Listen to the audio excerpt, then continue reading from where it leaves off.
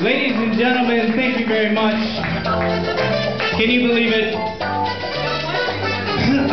Here we are, another episode of Business Partner Trivia. Tonight's contestants just celebrated their 10-year anniversary as business partners. You know them, you love them. Let's invite co-presidents of Emmis Interactive to the stage, Rey and Deb. Give it up. All right. Here's Mike. You're going to be fired tomorrow. Yes. Let me also have my assistant get you your answers. Because much like our sister show, the Newlywed Game, we asked each of our contestants a series of questions, and their job is to tell us how their partner answered. Does that make sense? Oh, okay. Yeah! Yes. Okay, so, hang on a second. We're going to give them their cards. These go to Deb. Don't show them the answers. Can I look at them? You can. These go to Rey. Okay. So, I think they're ready. I'm ready. Are you ready? Yeah! The first question is for you, Rey.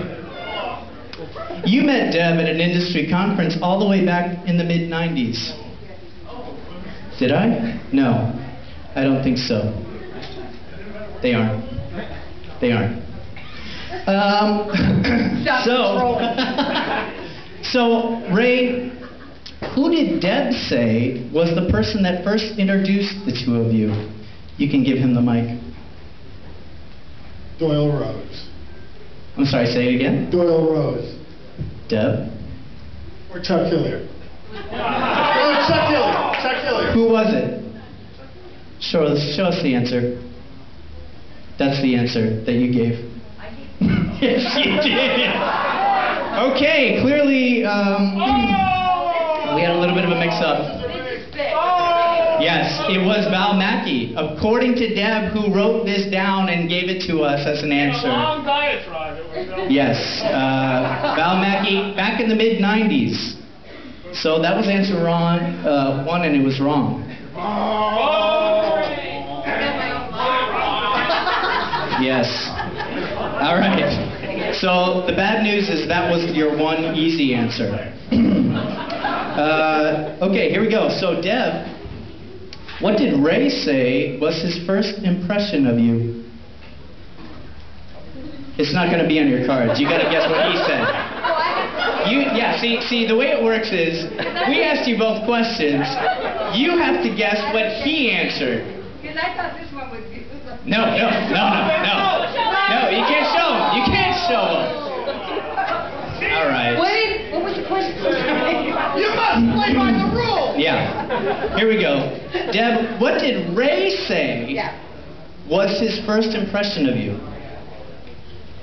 When you first met, back in the mid-90s, introduced by Val Mackey.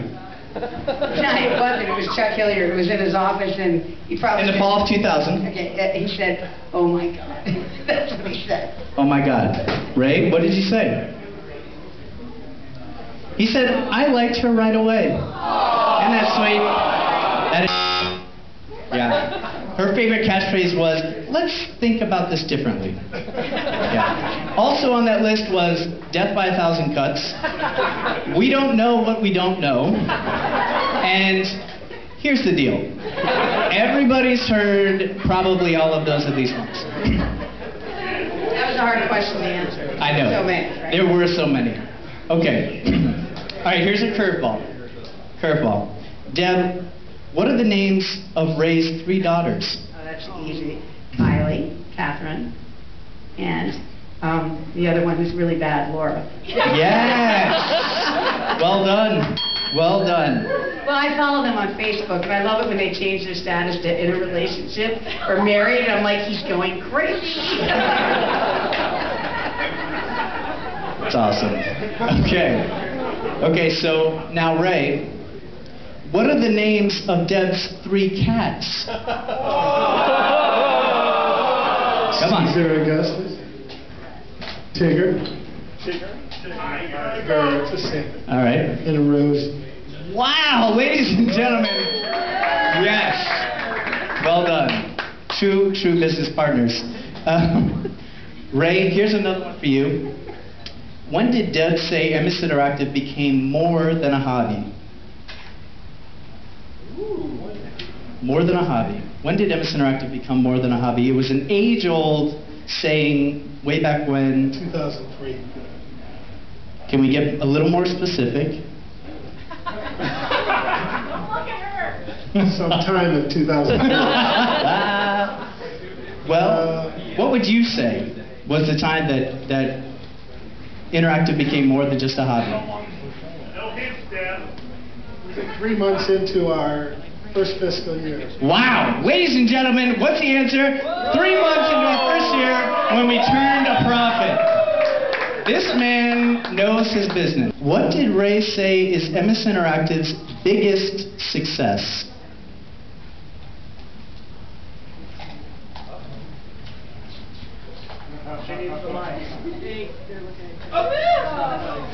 Their mind knows the biggest success. I think he would say that we hire great people.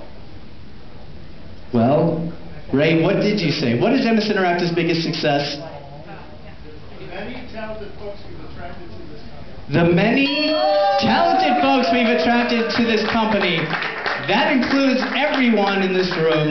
And their spouses and significant others. That's right. We couldn't do it without Without our them. significant others. We wouldn't even have this PA system if I wasn't married to a woman who DJs weddings on the weekends. Okay.